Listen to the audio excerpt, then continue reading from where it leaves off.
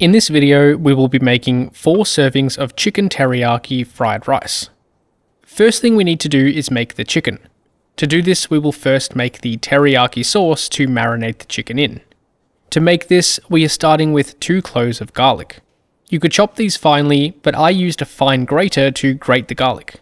Then we will also chop or grate a similar amount of ginger to the amount of garlic we used. Then I chopped everything through a few times to make sure everything was finely minced. Then put the garlic and ginger into a bowl. To the same bowl, add a 1/4 cup of brown sugar, a 1/4 cup of mirin, this is the brand I am using, a 1/4 cup of cooking sake, this is the brand I am using, a 1/4 cup of soy sauce, and 2 teaspoons of cooking salt. Just be aware that cooking salt has larger grains than table salt, so use half the quantity if you are using table salt. Mix the sauce to combine and set it aside. For the chicken, we only need 300 grams or around 3 chicken thighs in this case. Although I would recommend cooking double the amount of chicken since it takes no more effort and you can use it for something else. Trim any excess fat, skin, connective tissue, bone or cartilage that you don't want. Then I like to make a few cuts into the thicker parts of the thigh to even out the thickness. Repeat this for all your chicken and add it to a sealable bag. Then add the marinade to the same bag and seal it up, squeezing as much air out as possible. Then mix the chicken around so that the marinade covers all the pieces. I also like to put this into a container or bowl just in case the bag leaks. Then put this in the fridge for at least a few hours, but I am leaving it overnight. If I remember, I also like to flip the bag a few times throughout the marinating process to make sure the liquid evenly marinates the chicken pieces.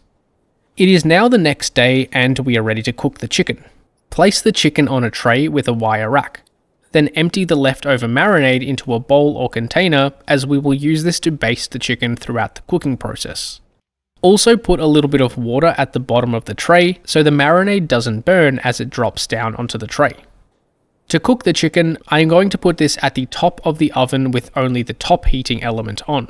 My oven is set at 230 degrees Celsius or 450 Fahrenheit because that is the hottest it will go. If your oven can go hotter than this, it might be worth trying. There isn't really an exact time for how long to cook it, you just have to monitor it as you go. I cooked it on one side for about 15 minutes before flipping it and brushing it with the marinade. Then back in the oven for another 10 to 15 minutes and repeat.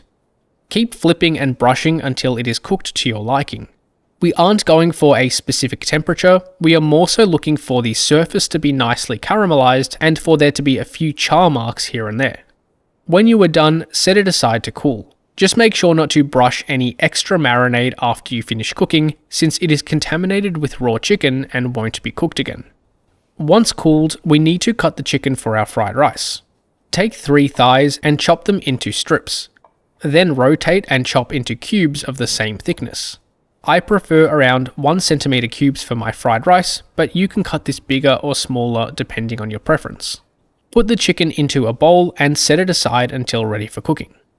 Next, let's prepare the rice. Since we started preparing the chicken 1 day ahead, I also cooked the rice a day in advance. You can use freshly cooked rice, but I find that day-old rice tends to work a little better. To a pot, add 2 cups of rice.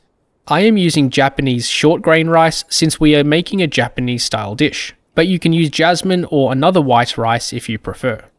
Wash the rice in water 3 to 4 times or until the water is significantly clearer.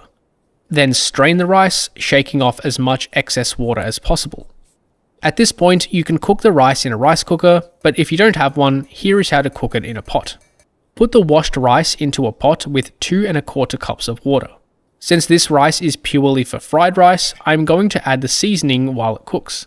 Add 2½ teaspoons of cooking salt, 1 teaspoon of white sugar, ½ teaspoon of black pepper, and ½ teaspoon of MSG.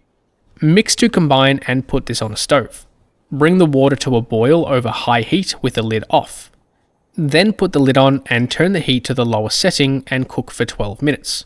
After 12 minutes, turn the heat off but leave the lid on and let it rest for another 10 minutes. After 10 minutes, we should have some perfectly cooked rice. Mix this briefly to evenly distribute the pepper which has stayed on the surface of the rice. Then empty the rice on a tray and spread it out to help it cool down faster. Once it is cooled to room temperature, store it in the fridge in 2 separate containers since we are going to cook the fried rice in 2 batches. Next, let's prepare the vegetables. First we need 1 carrot. Slice the carrot on an angle to form large ovals. Then line up the ovals with each overlapping each other and slice into strips. Then rotate the strips and cut them into cubes.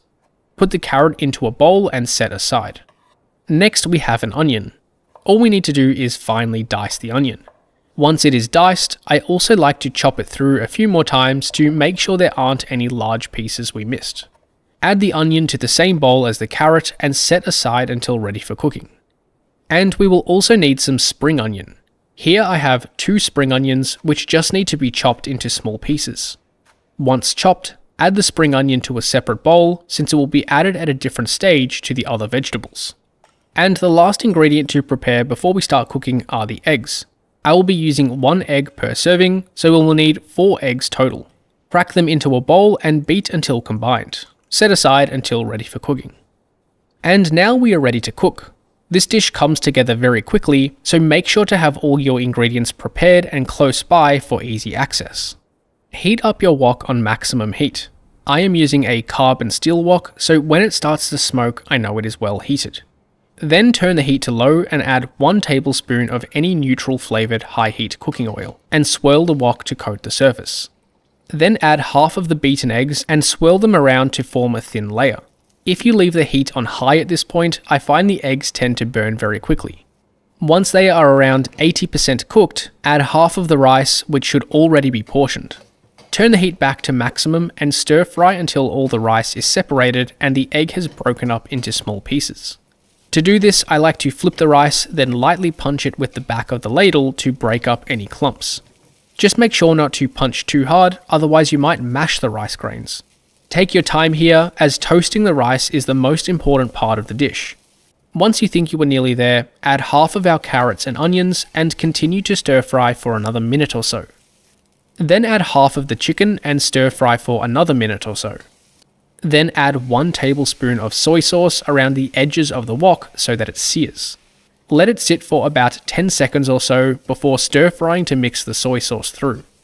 Once the liquid from the soy sauce has evaporated and it is evenly distributed, turn the heat off and add half of our spring onions.